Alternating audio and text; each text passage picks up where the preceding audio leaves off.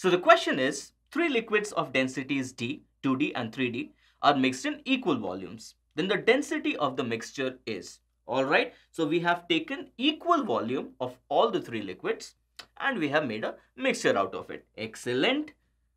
Now we want to find out what will be the density of the mixture. Okay, so how do we define the density of the mixture? It is going to be the total mass divided by the total volume. Alright, so the mass of the first liquid is going to be its density multiplied by its volume. So let's assume that the volume taken for each of these three liquids was V. So what will be the density of the first liquid? It is going to be D times V. What will be the mass of the second liquid? It is going to be 2D multiplied by V, plus the third liquid will have the mass 3D multiplied by V. So we have the total mass on top. What is the total volume? V plus V plus V. Hence that is 3V. What are we left with finally? So this is 6 dV divided by 3V. V gets cancelled and we are left with 2D. So the density of the remaining mixture is going to be 2D. Pretty simple question. Let's move forward. But before that, let's have a look at the options. So naturally, option B is going to be my right option. So the question is, which of the following options hold true for gauge pressure? Okay, could be positive, maybe negative, maybe zero, or all of the above. So let's see. So what do we know about gauge pressure is that it is measured relative to the atmospheric pressure. Okay, so the absolute pressure or the total pressure is a combination of the atmospheric pressure and the gauge pressure. Okay, so suppose we are at a point where the total pressure is greater than the atmospheric pressure. In that case, the gauge pressure is going to come out to be positive. Okay, when we are at a situation where the atmospheric pressure and the total pressure is equal, then the gauge pressure is going to come out to be 0. And in a situation when the absolute pressure is lower than the atmospheric pressure, then gauge pressure is going to come out to be negative. All right, so it can assume all the three values, 0, positive or negative. Hence the correct option is going to be all of the above. So the question is, with increase in altitude, atmospheric pressure increases, decreases, remain constant, may increase or decrease.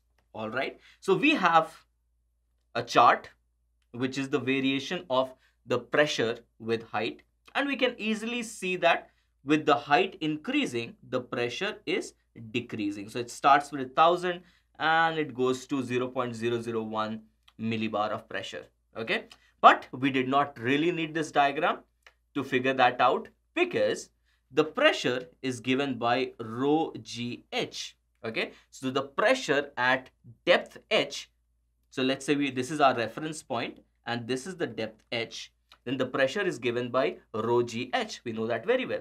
So if we go to an altitude, then the height of the column above that point is going to be lesser. Okay, so naturally H is going to be lesser and so the pressure is going to be lesser.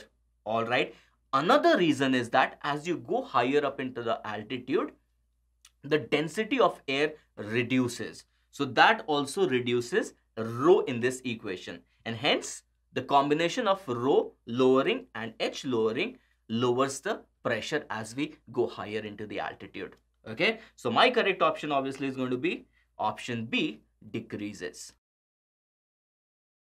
So the question is, the pressure at the bottom of a tank containing a liquid does not depend on acceleration due to gravity, height of the liquid column, area of the bottom surface, nature of the liquid. Okay, so we are talking about pressure at the bottom of this water column. Let's say this has some height, okay, H. And let's say the liquid has a density rho. So what do we know? The pressure is going to be the pressure at this point. I'll call that P naught. If it is open, it could be atmospheric pressure. But if it is closed, then the pressure at that particular point, okay, whatever that is, it is the pressure at that point. I'm calling that P naught plus rho GH. This is the pressure at a depth H. We know that very well. Okay, so what does it depend on? Does it depend on acceleration due to gravity? Of course it does. Does it depend on the height of the liquid column? Of course it does. And does it depend on the area of the bottom surface? Do you see any area in your equation? I don't see that. And the nature of the liquid? Of course, because the density is going to depend on the nature of the liquid. So it's very obvious that the correct option in this case is going to be area of the bottom surface. The pressure at the bottom of that vessel or tank is not going to depend on the area of the bottom surface. So the question is, the pressure at the bottom of a tank of water is 3P, where P is the atmospheric pressure. If the water is drawn out till the level of water is lowered by 1/5, the pressure at the bottom of the tank will now be. Alright, so this is a tank and the pressure at the bottom is given by 3P, out of which P is the pressure due to the atmosphere. Alright, so the first information we have here is, and I'm talking about the initial condition, that the total pressure is given by the atmospheric pressure plus the column of liquid which is there. Okay, so let's say the density of the liquid is rho, height is h, and g is the acceleration due to gravity. Okay, we know that this is equal to P plus 2P. Why have I done that? Because P is the atmospheric pressure and 2P is going to be the pressure due to this liquid column, and hence the total pressure is equal to 3P. All right, this is the initial condition. Now what we have done? Now we have reduced the height of the liquid column by 1/5. That means now we will be left with only 4h by 5 height of the liquid column. Okay, so now what will be the pressure? The pressure is going to be the atmospheric pressure plus rho g, and now we are going to place here the new height of the liquid column. Okay, now let's see what is P naught. P naught is obviously equal to P, because if I reduce the height of the water column, then the atmospheric pressure is not going to get affected, so it is still going to be P. Okay, then I can write it as rho g into what is the new height? New height is 4h by 5. All right, so this becomes P plus, now we know that rho gh is equal to 2P.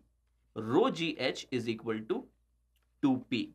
So can we replace rho gh over here? Of course we can. So this becomes 4 by 5 and rho gh I can replace it by 2P. So what am I left with? I'm left with P plus 8P divided by 5, and simplifying this I get 13P divided by 5, and that will be the new pressure at the bottom of the tank.